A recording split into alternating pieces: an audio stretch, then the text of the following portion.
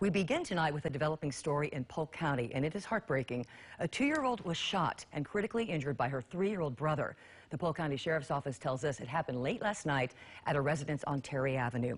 Right now, on your side, Olivia Steen is joining us tonight, starting us off. So, Olivia, everybody wants to know, how did that 3-year-old get the gun?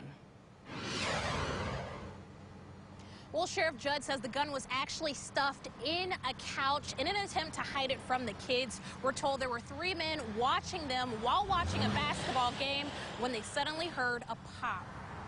That the 2-year-old female had been shot and was on the couch, and the 3-year-old scrambled from the living room, running and crying to his bedroom. Polk County Sheriff Grady Judd says this man, Cavante Wilson, is the owner of the gun the 3-year-old found in between couch cushions.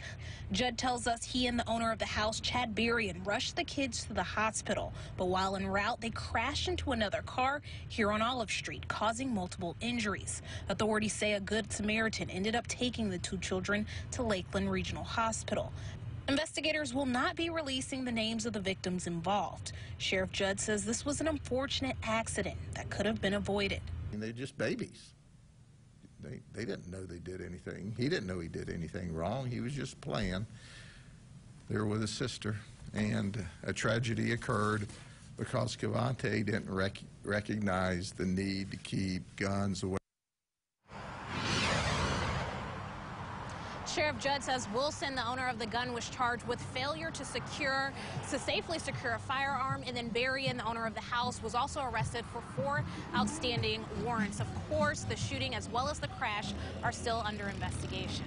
Live in Polk County, Olivia Steen, 8 on your side.